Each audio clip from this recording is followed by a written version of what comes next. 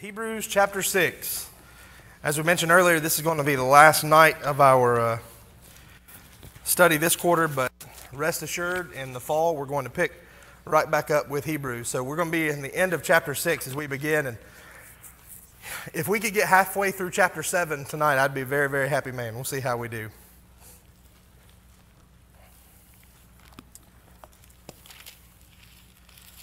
So we spent a lot of time last week in Hebrews 6 talking about this eternal sin. If you remember our comparison, anybody remember what TV show we used? Walking Dead. I don't know if you saw it in the news or not, but the star of that show is leaving, so we may be seeing the end of it. But it's a way of helping us understand that the person being talked about in Hebrews 6, 4 through 6 is a person who is living in sin and who is unconcerned with the state of their soul, someone that can't be reached. And so, once again, we'll talk about that more when we get over to Hebrews chapter 10. But we left off looking at verse, we'll start in verse 9. So somebody, if you would, read Hebrews 6, 9 through 12, nice and loud.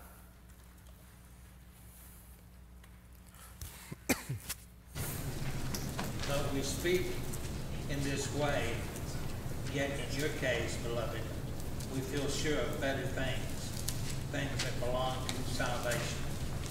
For God is not unjust so as to overlook your work and the love that you have shown for his name and serving the saints as you still do. And we desire each one of you to show the same earnestness, to have the full assurance of hope until the end, so that you may not be sluggish, but imitators of those who through faith and patience inherit the promises. Thank you, Brother David. So we went over this a little bit last week, and we'll just recap. Everybody have a copy of the handout? Okay, perfect. There should be some space for you to take some notes. But the writer says there in verse 9, the Hebrews were not yet in a state of apostasy. So he had written about that state, but reminded them, you're not there yet. But remember, the whole point of writing this letter was to urge them not to fall into that state, right? So he's telling them to hold on fervently to what they know. And so that's sort of another reminder. And we read in chapter 5, they were unskilled in the word, but here he says they're skilled in good works. And so, of course, we have to strike that balance. And we talked about that a little bit last week. So he tells them as well, keep up the good work, continue the good works that you're doing, but continue to grow in the word and continue to follow the good examples that you're acquainted with. And so this is sort of, after the deep theology, a reminder and a comfort of, these are the things you're doing right, continue to do that. And so you think about this in the way, for those of you that are parents, the way you deal with your children, right? When your children misbehave, you scold them and you warn them of potential consequences, but then you compliment them for the things that they do right. That second part's pretty important, right? And so here he sort of gives them that all right, here are the things that can happen to you, the state of apostasy you can fall into, but you're not there yet. And we see your good works and we know the potential you have, so continue to grow in them. And that's sort of where we left off last week. And so we're going to get into here to the rest. Somebody, if you would, 13, 14, and 15. And we're going to kind of go through this, so make sure we get into chapter 7. 13, 14, and 15. Brent, will you read that for us?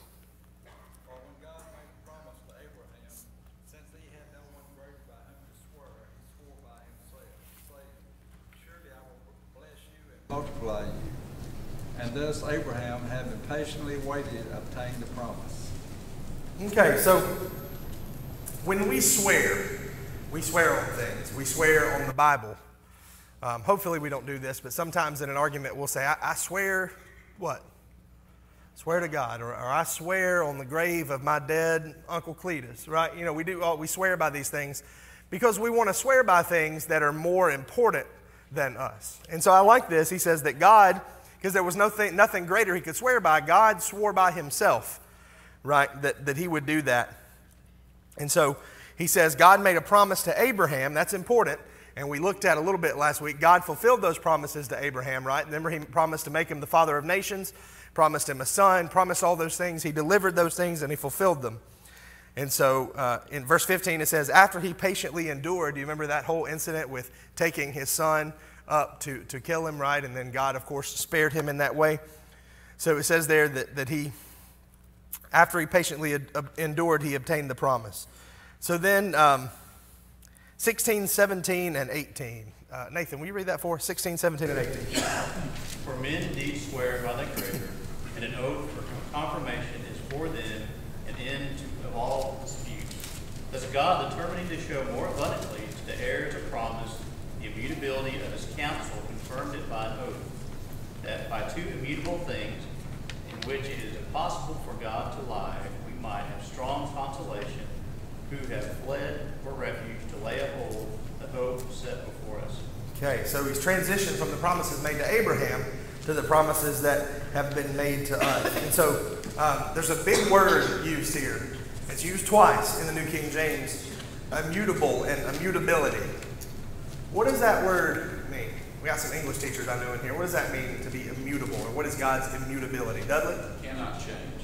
Cannot change. Well, I tell you, that's not where I was expecting the big word definition to come from. Just kidding, Dudley. Immutability, right? That God cannot change.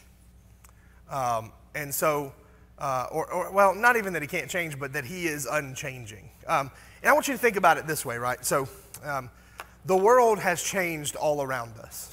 I mean, just think about, who's 75 or older in here? If you don't have to raise your hand. Think about how much, man, there's a lot of y'all. Okay, think about how much the world has changed in your lifetime. What was 75 years ago? 1942. What was going on in 1942? World War II. Just think about how different wars are fought, or differently wars are fought now than they were in World War II, right? That's just an amazing thing in itself. Do you have TVs in your houses in 1942? No. Now, not only do we have TV, we mainly watch TV where? Okay, on our phones, right? That was scheduled. That was supposed to happen. Because the elder wouldn't have his ringtone on in the middle of church. So we watch them on our phones. I have this thing. There's ETC people in here. I won't say this. So there are other options besides cable now that you can do.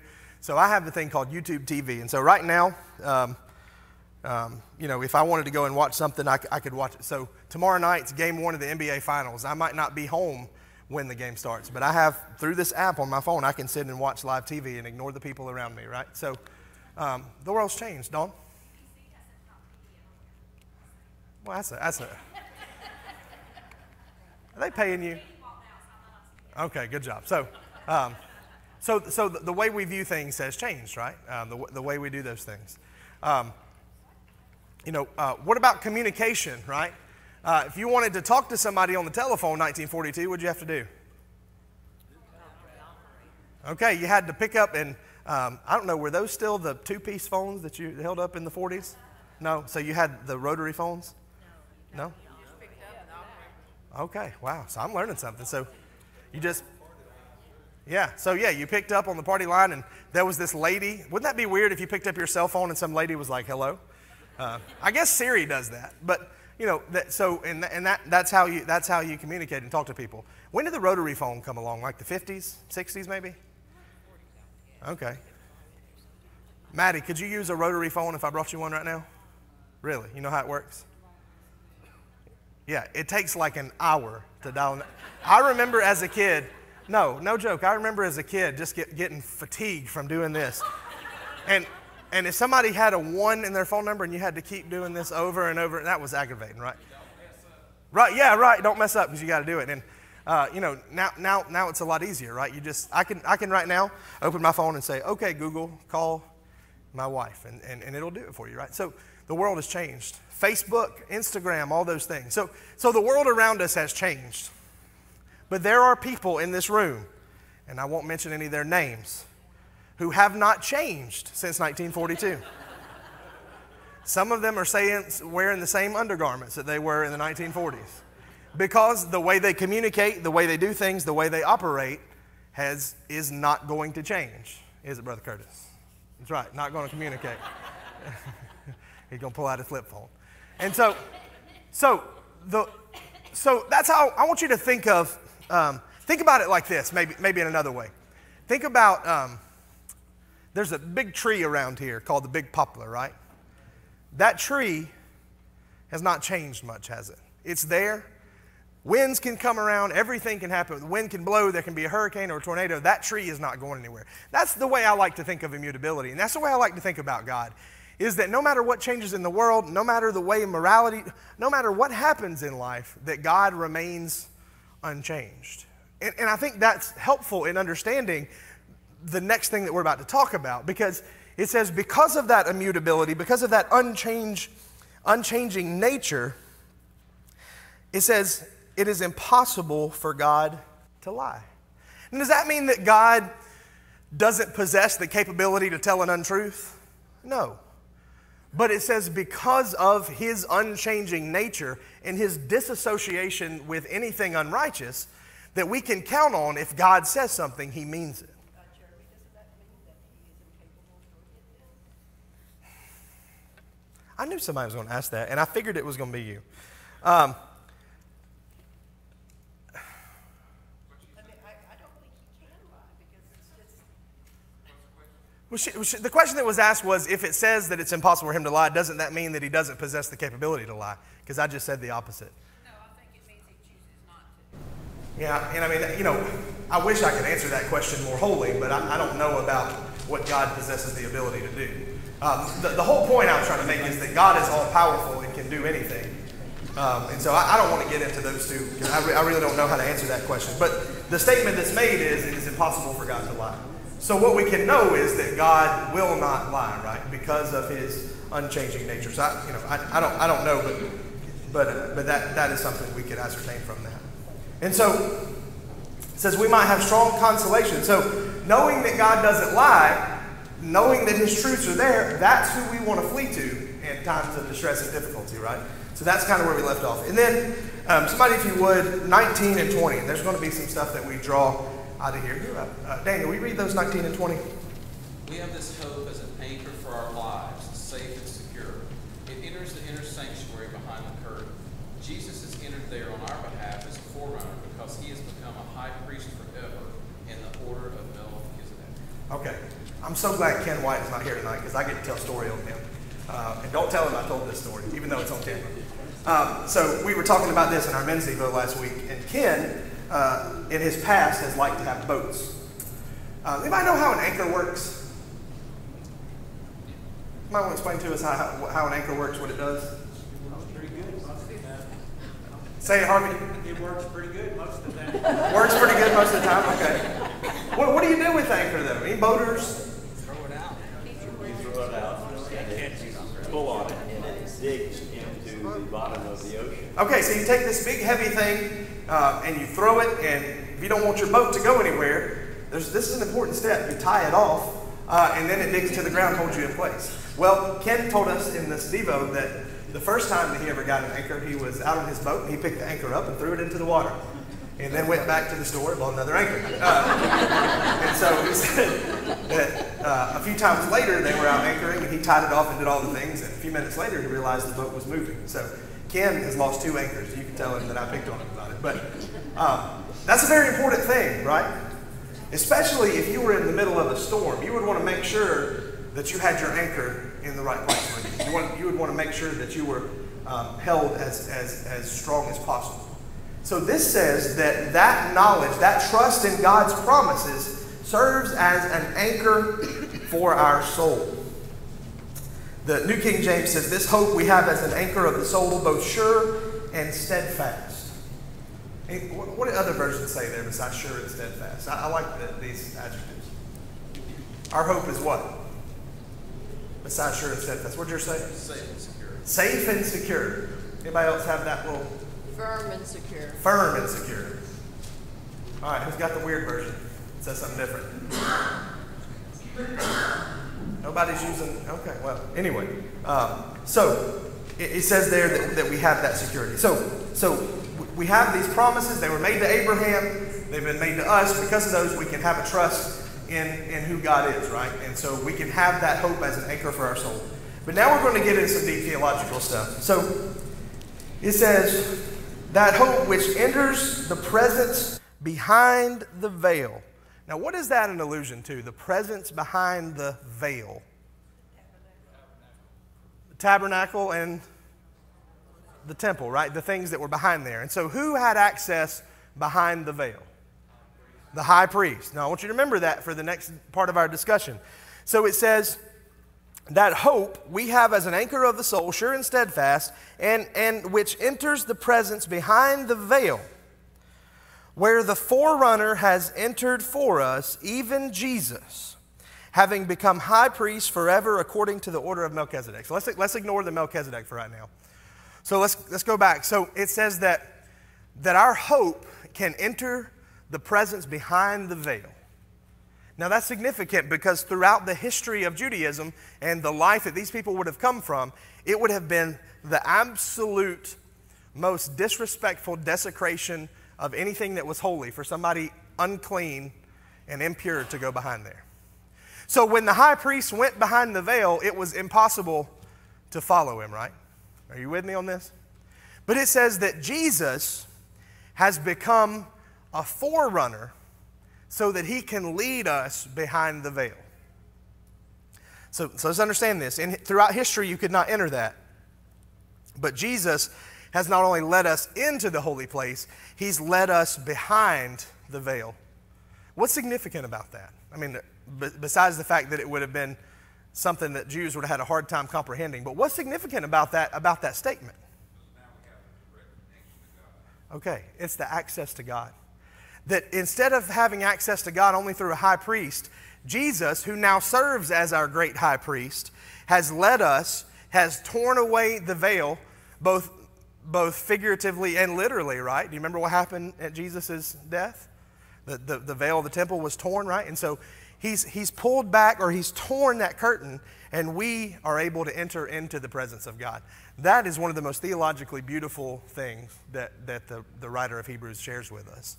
And so because of that, Jesus has led us into access with God. And that's sort of where he leaves off. So because of that hope we have, that promise that God is given us heaven, and it's true, that's sure and steadfast, it's taken us through the veil into the holiest of holies, where we have that relationship with God through Christ. All right, we got 20 minutes left, so thoughts, comments. Janita. Speaking of anchors. Is this going to be a Tate story? No. Oh, man. All right. How many anchors do you think there are in the bottom of the ocean? Bunch. Okay? So we can ascertain that the anchor never moves. So if we know the anchor is the truth, and by study and through our faith and our discipleship and our fellowship, that's how we attach the anchor to our lives. If we lose the anchor, it's because we didn't have a good tie down. Yeah, I think that's a very valid way of understanding that. And I think your point too about every one of us has something that is foundational about who we are. I mean, just think about it in that way. So, and don't think about that. Let's think about this outside of a religious context. We all have things in our lives that are foundational, that are non-negotiables. There are things about us that are just not going to change. Mark Pettit is not going to retire and buy a condo in downtown Atlanta. Because a very foundational part of his life, a lot of people are laughing up here, a very foundational part of his life is living in the woods and fighting rattlesnakes and milking cows and that stuff that he does at 5 o'clock in the morning, right? That's a foundational part of who he is. And we could go and talk about different ways of understanding that. And so there is something in our lives that is going to serve as our anchor. And so I think Janita's point is that if we choose the wrong anchor, we're going to be swept away. But if we choose the right thing, which is the hope of heaven that comes from God to anchor our lives, then we'll be able to steady ourselves when difficulties come our way. I think that's a great way of helping us understand that idea of an anchor. Other thoughts or comments? Okay, so let's move on to Melchizedek. So it says that Jesus is a high priest, but not just a high priest. He's a high priest forever, according to the order of Melchizedek, or Melchizedek, however you choose to pronounce that. Okay, so we got into Hebrews chapter 5, and James Barr taught that night, so we're not going to rehash the conversation that you had with him. But we at least know a little something about this guy, Melchizedek, right? So who is he? Who was he? We see two references, and I guess we'll take a minute. Leave a marker there in Hebrews 7 and go back all the way to Genesis 14.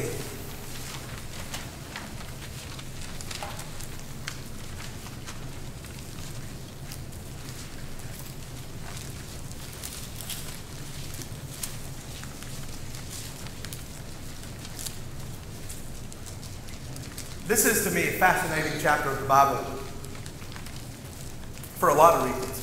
First off, you have this big epic battle that goes on. We've always thought about Abraham in a certain way, as very gentle and meek and obedient. And he was all those things. But what do we read about him in Genesis 14? What else was he? A warrior. He was a military man, a man of might and strength and fury, right? And so there's this big battle between all these kings. And so after the battle is over, and it's sort of a strange narrative because we've just read about Abraham and he was there in Egypt. He's inherited the promise. He's gone to rescue Lot. And then in chapter 15, we're going to read about God's promise. But here we've got this big battle. Then we go over to 18, verse 18 of chapter 14. And I guess we'll jump up to 17. It says, the king of Sodom went out to meet him at the valley of Sheba. That is the king's valley. After his return from the defeat of Kedorlaomer. Let's see what happened. Okay, there we go. And so he's, after his return and the defeat of Kedorlaomer and the kings who were with him. And then Melchizedek, the king of Salem, brought out bread and wine. He was the priest of God Most High, and he blessed him and said, blessed be Abram of God Most High, possessor of heaven and earth, and blessed be God Most High, who has delivered your enemies into your hand. And he gave him a tithe of all. And there's more to that story, but we'll stop right there. And so we get over and turn over to Psalm 110, 110th Psalm. So that's all there is those few verses about Melchizedek in all of the Old Testament. And then we get to Psalm 110.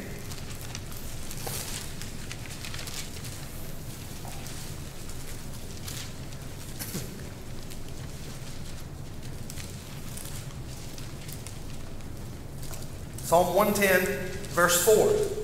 So this is a messianic psalm, Psalm of David. And we'll start in verse 1. The Lord said to my Lord, sit at my right hand till I make your enemies your footstool. The Lord shall send the rod of your strength out of Zion. Rule in the midst of your enemies. Your people shall be volunteers in the day of your power, in the beauties of holiness from the womb of the morning. You have the dew of your youth. The Lord has sworn and will not relent. You are a priest forever, according to the order of Melchizedek. Can you imagine David in this psalm and people reading it and going, who in the world is Melchizedek? And who is this talking about that he's going to be a priest forever? Why is that phrase strange, a priest forever? Because priests don't live forever, and when a priest dies, what do you do immediately? You replace him. But whoever this is talking about is going to be a priest forever according to the order, or just like this other guy named Melchizedek. So my question, who is this guy? Who is Melchizedek? And these are a few theories. This is from a famous Lutheran commentator named Linsky, and they're lists all over the place, but I like what he says. He lists a few. So in 135 BC, this Rabbi Ismail, and then Martin Luther and several other scholars have agreed with him, believe that it is Shem, who is one of the sons of who? Of Noah. So that's who they believe that this Melchizedek is, one of the sons of Noah, which would have been significant because of who Shem was and that he survived the flood and all that. So that's who, I don't know. Another possibility, Philo, very famous one of the early Christian writers, says that he was not a person at all, that he is not a real historical figure, but he's an amalgamation of all these godly people put together, and so he explains this theory. I'm not going to explain to you but you can go and read it for yourself. Origen says that he was an angel. He was not a person at all. He would have been an angel. So, as some of you suggested last week in our discussion, maybe this was Jesus himself, the pre-incarnate incarnation of Christ. Some have suggested this was an incarnation of the Holy Spirit coming down to meet Abram. Any other suggestions? What do you think? Any other ideas about who Melchizedek was?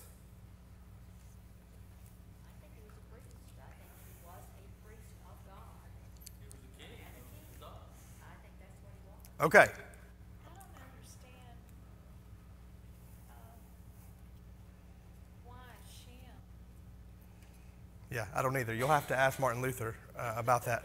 But that's one of the predominant theories. You can't make that comparison with Jesus of Melchizedek being having a beginning and having an end. Jesus had no beginning and no end.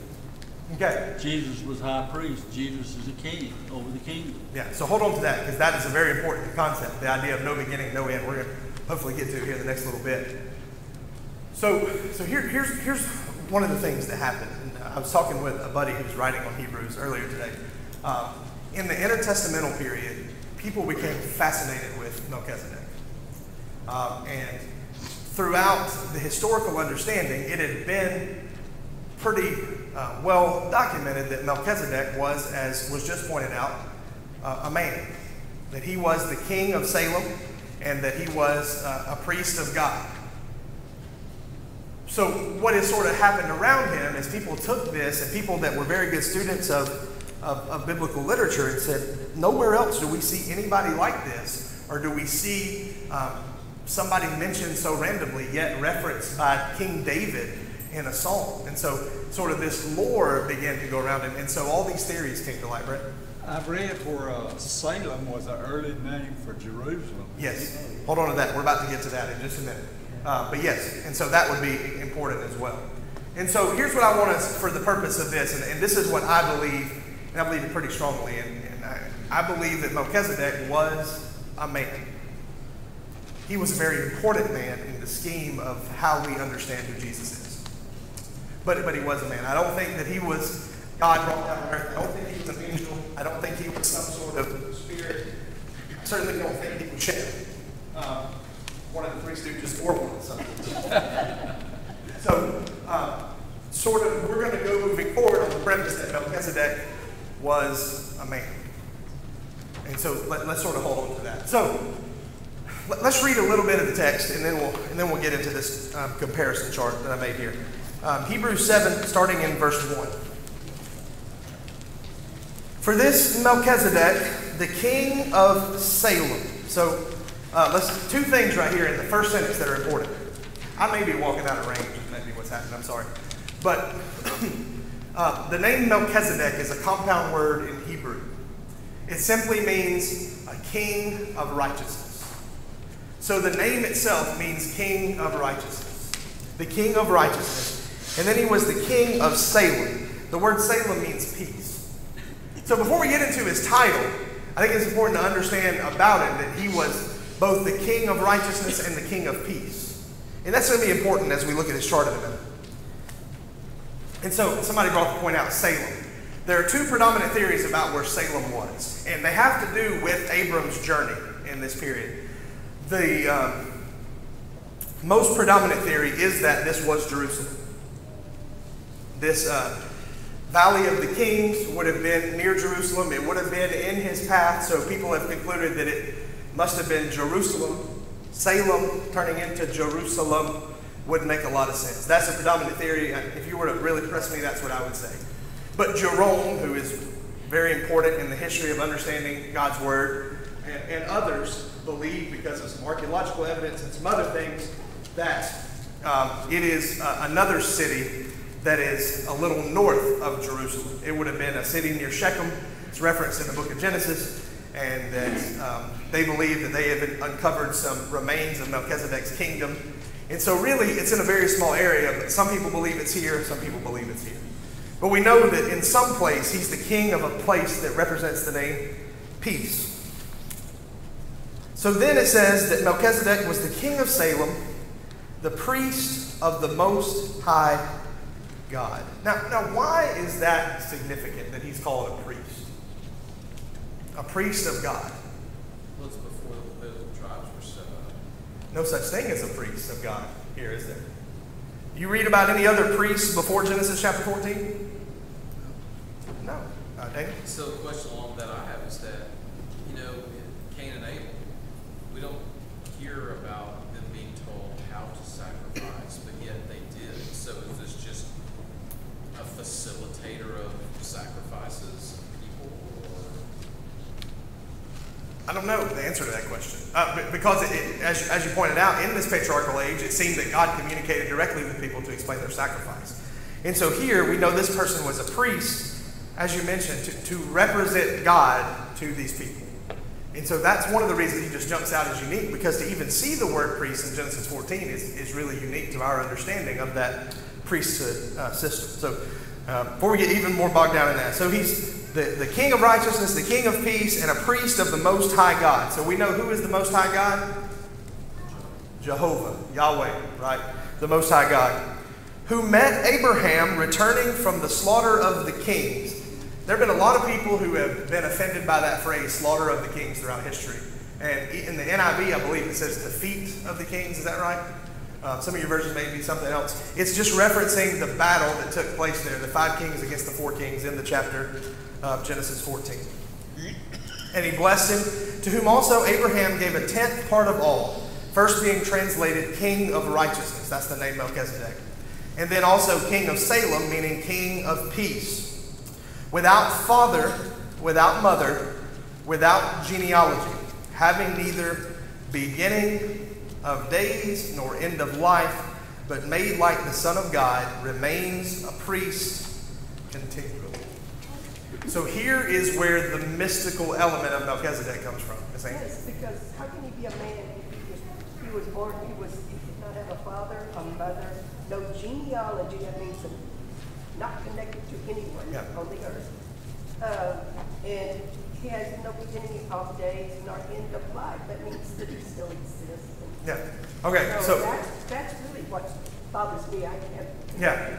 And so even more interestingly, that word that means without genealogy in Greek is a word that doesn't exist elsewhere in Greek literature. The Hebrew writer, whoever he was, made up a word to explain what it means to be without genealogy. And so the confusion has come in the fact that we don't live in the culture of first century Judaism. Because everything that mattered to them had to do with what? Genealogy and where you came from.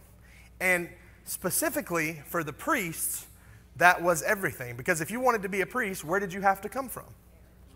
You had to come from the Levitical tribe. You had to come from the descendants of Aaron. Did Melchizedek come from the descendants of Aaron? Did Jesus come from the descendants of Aaron?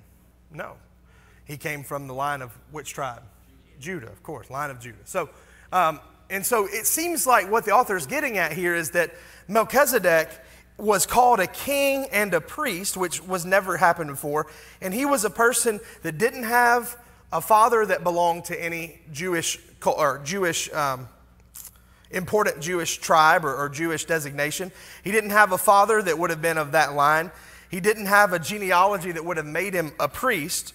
It says having neither beginning of days nor end of life. That means that his priesthood was never taken away like the priests of that day would have been.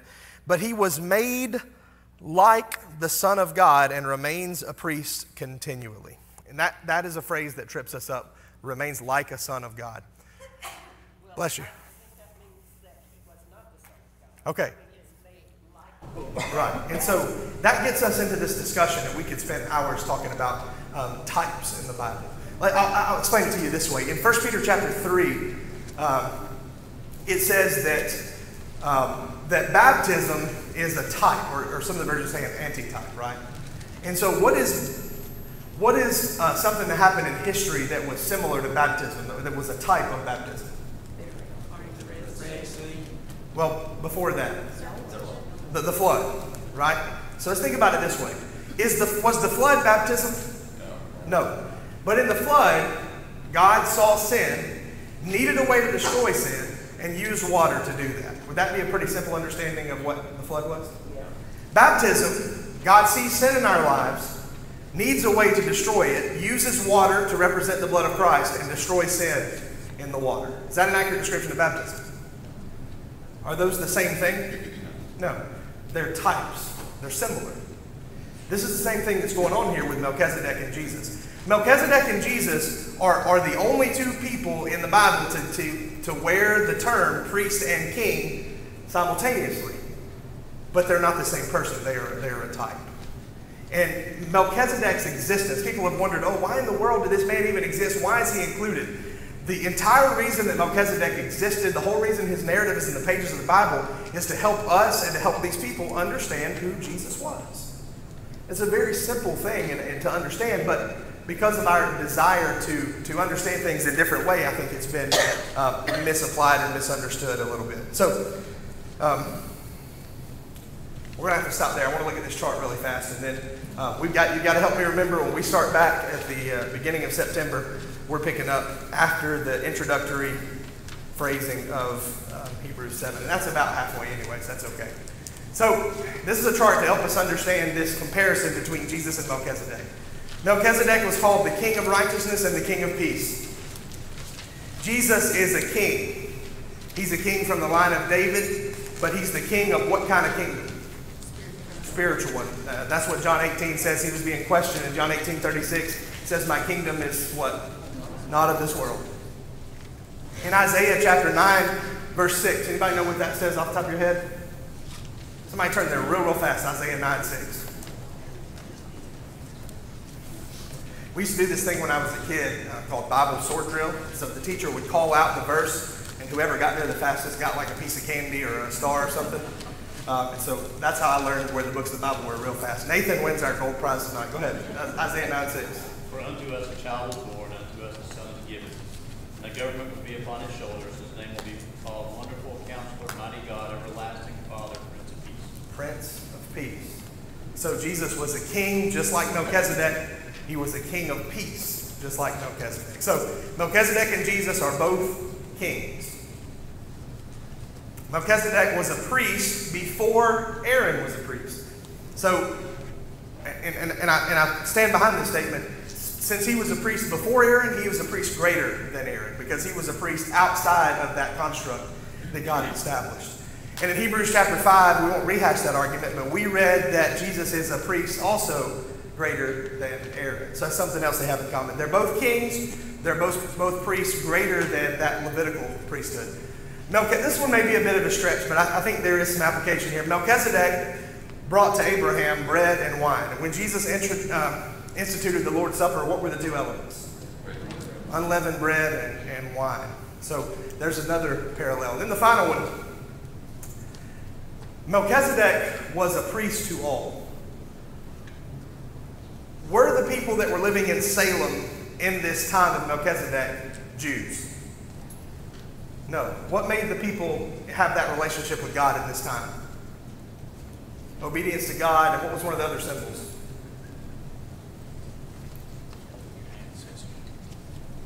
Okay, so we'll get into that another time too. But it's that relationship with God. That's what made them have that.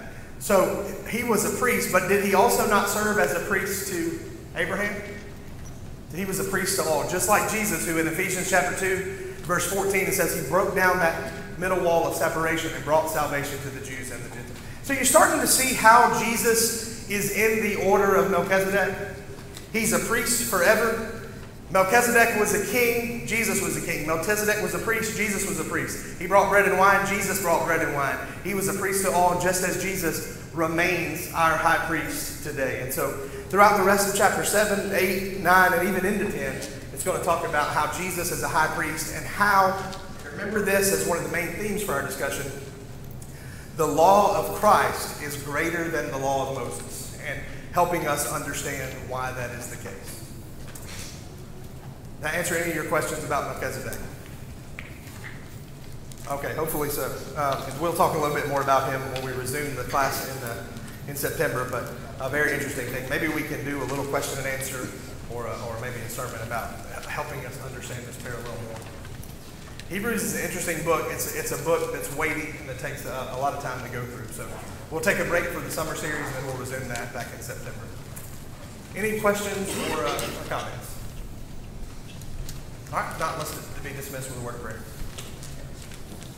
God, we're so thankful for another opportunity tonight to study some of the meat of Scripture. And the more we study, the more amazed we are by your Son, by his role in our lives, by his priesthood, by his kingship, and most importantly, by his love for us. We pray that we continue to grow, that we continue to study Scripture, and then we can let the power of your word reign in our lives. Be with us as we separate and bring us back on Sunday. It's through Jesus we pray. Amen.